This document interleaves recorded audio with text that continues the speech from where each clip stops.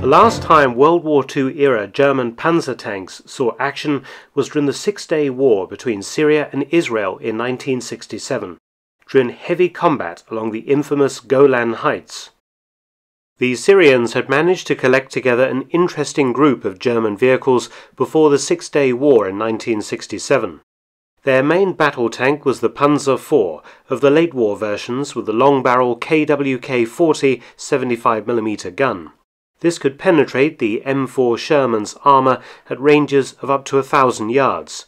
So where had Syria obtained Panzer IVs from, considering that the war had ended 22 years earlier?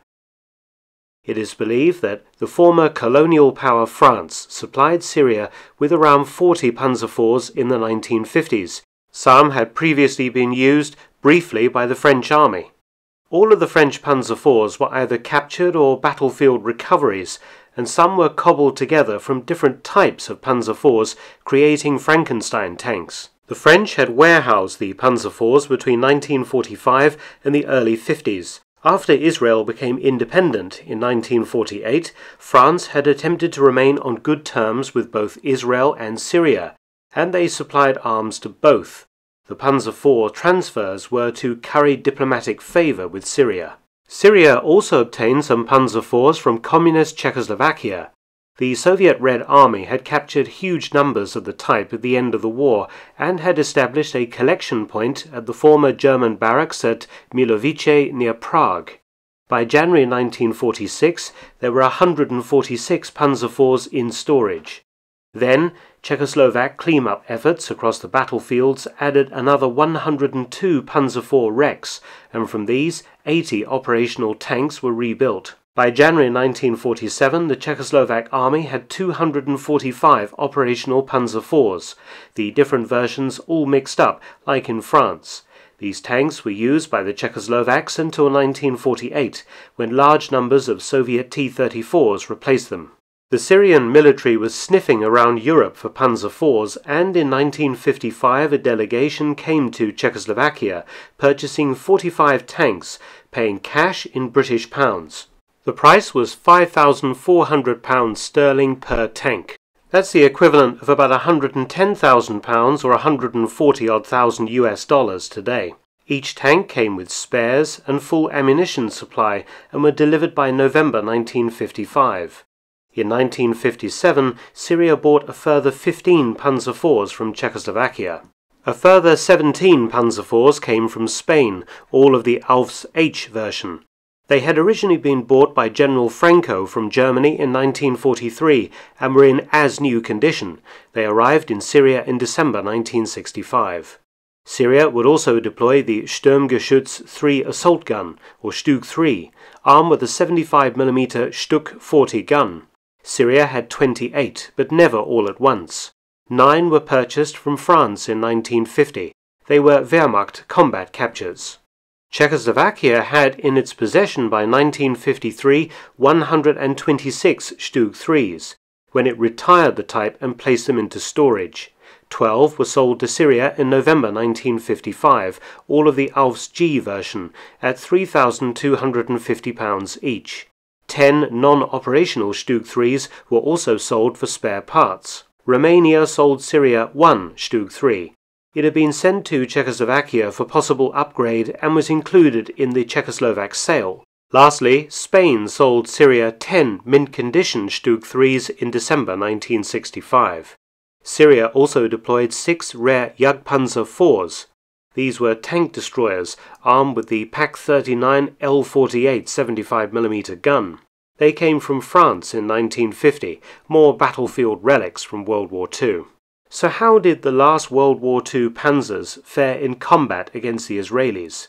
The first shooting had begun in 1964 when Syrian Panzers were emplaced on the western slope of the Golan Heights, firing at farmers in the Galilee region. In 1965, Israeli Shermans exchanged fire with Syrian Panzer IVs. UN peacekeeping missions kept them apart later on. But when Syrian Panzer IVs moved back into position, they faced Israeli Centurions, the heavily armoured British tanks armed with 105mm guns. 2 Panzer IVs were rapidly destroyed. In 1967, Israel attempted to make a preemptive strike against Egypt. The war began on the 5th of June.